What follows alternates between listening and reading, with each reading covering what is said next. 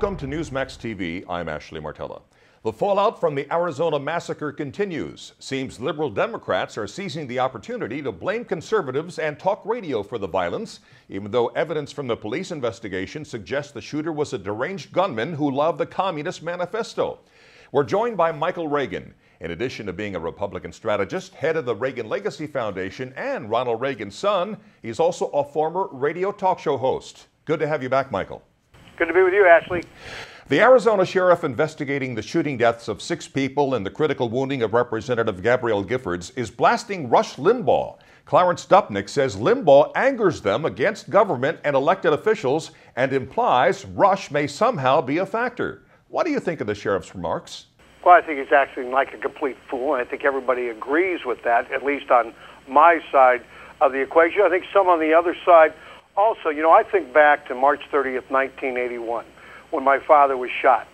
I remember asking Michael Ludi, who was my Secret Service agent in charge of my detail that day, I said to Michael, Michael, how in the world can my father be shot with all the Secret Service protection around him, and a gunman gets through and is able to not only shoot my father, but shoot all the others?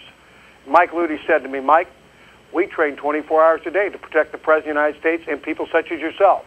The one thing we'll never be able to train enough for are the crazies. And what happened on Saturday in Arizona was one of those crazies.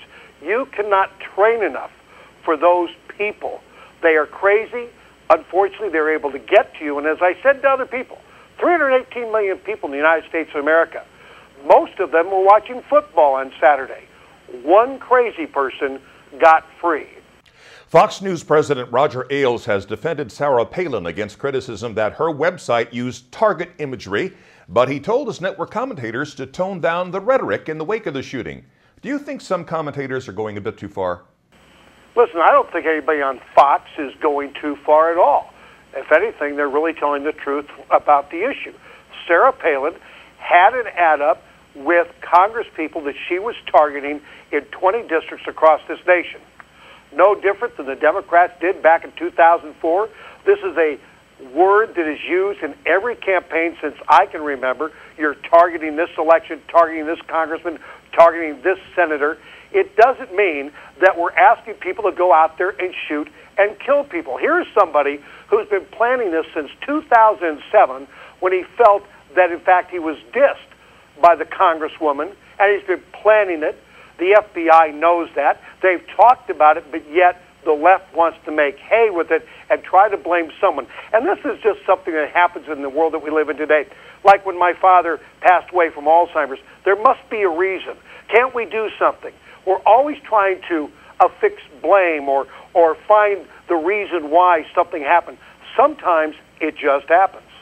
Michael, using the Arizona shooting, do you expect Democrats to try to bring back the so-called fairness doctrine, which your father got rid of in 1987?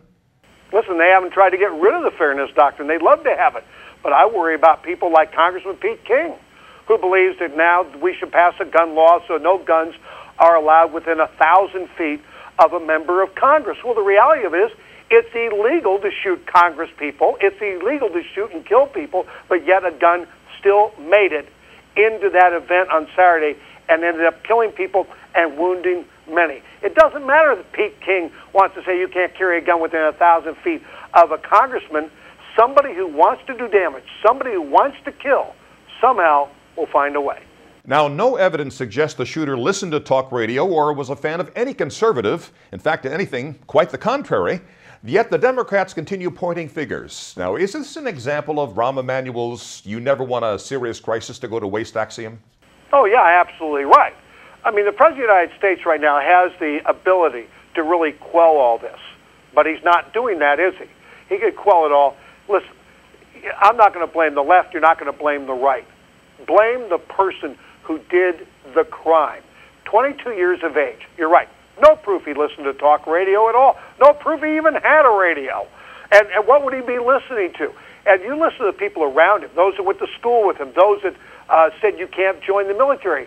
All of them felt this man was absolutely out of his mind and crazy. You can't reason with a crazy person. You can't at all. They will always find a reason, some kind of a reason to do damage. People saw this train wreck coming it finally happened. Don't blame Rush. Don't blame Sarah. And you might remember back with what happened in Oklahoma a few years ago, names Mike Reagan, Ollie North, and Rush Limbaugh were blamed for Timothy McVeigh blowing up the federal building in Oklahoma. So, again, the left has always tried to affix names, and what's interesting about that is Ollie had only been in talk radio 2 weeks, and Brian Gumbel was already blaming him for what happened in Oklahoma.